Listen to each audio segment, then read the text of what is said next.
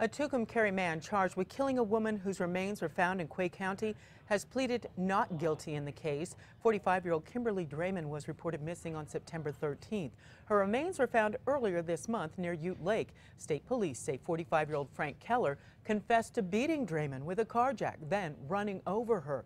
Keller also faces charges of tampering with evidence and the unlawful taking of a motor vehicle. Authorities say he'd been driving her car when he was arrested last month in Las Vegas, Nevada.